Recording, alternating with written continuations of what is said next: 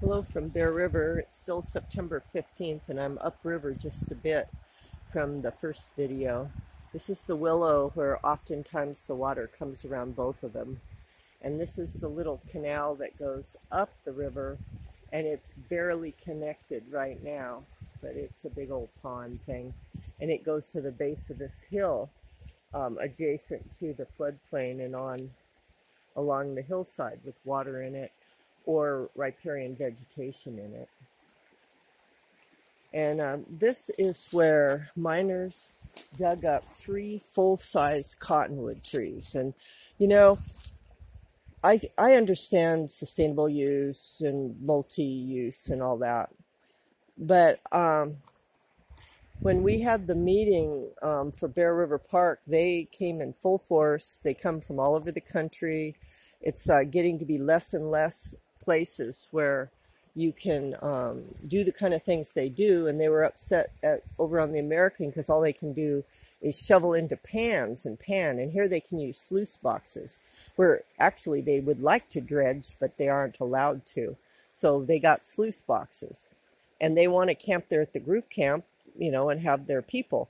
But, you know, this is what I'm talking about. They dug up 3 full-size cottonwood trees, digging at the bank, killed them, and then they finally fell down while they continued to dig, and then somehow the trees are gone. It was probably the high water in January of this year.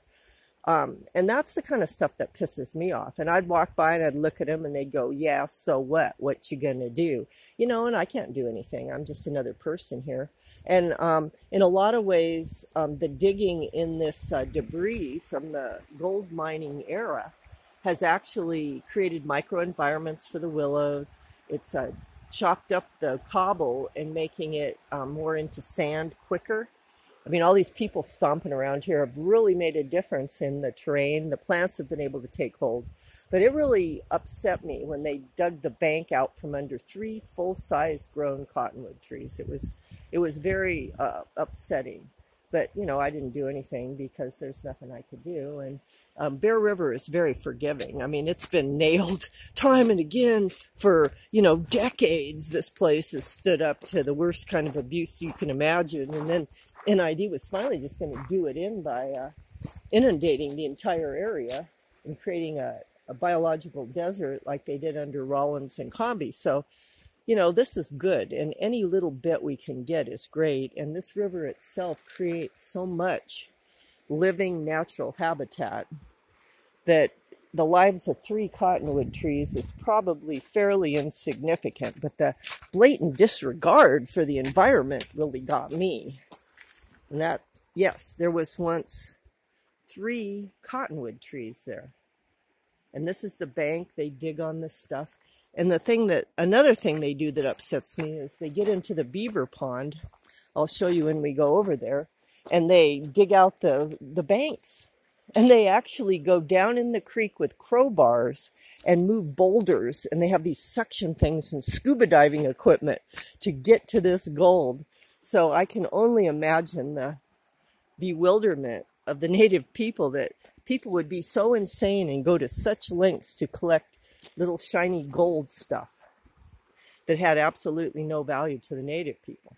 So it's kind of a fascinating history in a I don't want to say collision, but maybe it was a collision of worlds, of worldviews, of priorities. In the native world, from what I can imagine, nature was foremost and first, and we were here as stewards to do what we can for our precious nature and precious water. And the opposite is true of the capitalization, extraction industries that run our reality these days. I don't know if you can see it, but I'm looking at this pool of little fish, and there's so many right here. And I think they're enjoying the sun, and they're probably going to move when I come close. So I'll just go like this and see if their movements can be seen. And they look to be a couple inches, 1 inch to 2 inches in length, and they're enjoying this little area here. And out a bit is a slightly bigger fish. So yeah, This is their microenvironment that they are utilizing here on Bear River. So much going on, and there's the emerging wetland over there with the groundwater and the surface water in contact. And that's, I think, the key to life around here is the water cycle intact. O Matakwe Asin, more later.